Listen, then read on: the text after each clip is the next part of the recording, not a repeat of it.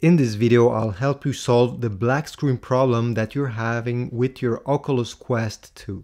There are a few options out there, and sometimes it's better to try them before factory resetting everything, okay? So the first issue here is that some third-party accessories are blocking the proximity sensor, the one that is right here, okay?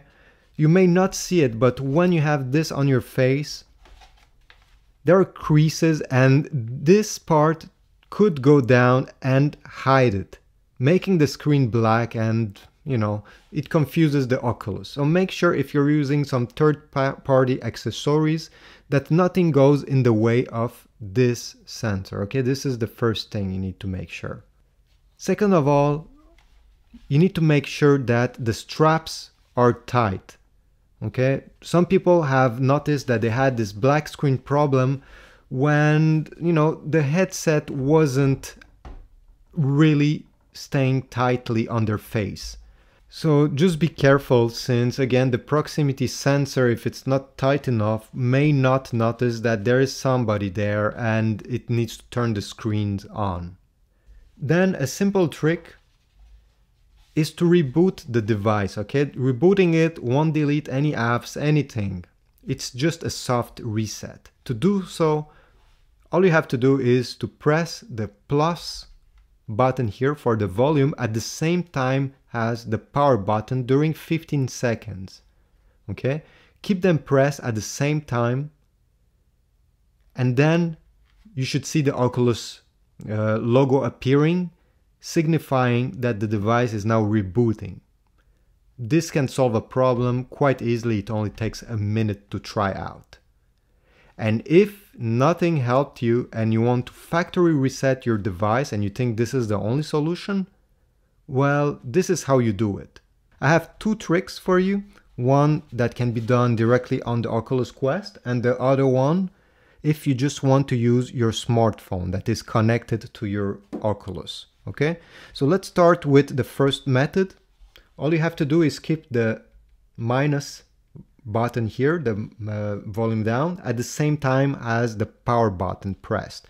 Keep them pressed for 2 seconds, or I think 5, and something should appear. Here we go. I know it's hard to see. Let me bring it closer. All right, this menu will appear inside of your Oculus. Okay, and there'll be a few options: boot device, device info, factory reset, sideload update, and power off. We want to select, obviously, factory reset, and how we do this is by using the plus and minus button to navigate. Okay, so I have selected factory reset. Now to select this option, you have to click on the power button that is on this side. Click once.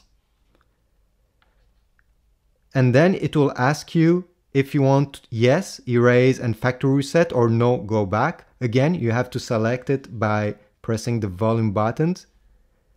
Select the first option and then confirm by pressing the power button. The Oculus Quest will now do its thing and erase everything that is inside, so you'll be able to sell it without having your personal data on it. And once you're done, you may have to keep pressed the power button during 30 seconds to boot it up after you've done this. Okay, the other one is involving your phone. As I said, power on the Oculus Quest, let it boot up, put this aside, take your smartphone that is connected to your Oculus Quest. All right, once you took your phone out and opened the Oculus Quest app, all you have to do is navigate to the bottom here where you see menu, tap on it. Now, once you're here, what you have to do is select devices, this small icon here. Once you're here, you're gonna scroll down until you see advanced settings. Tap on it. And from here, you're gonna tap factory reset. And here it will ask you to confirm if you really want to reset it, or you can cancel, but I guess you want to reset it. So you're going to tap the first one and everything will be done.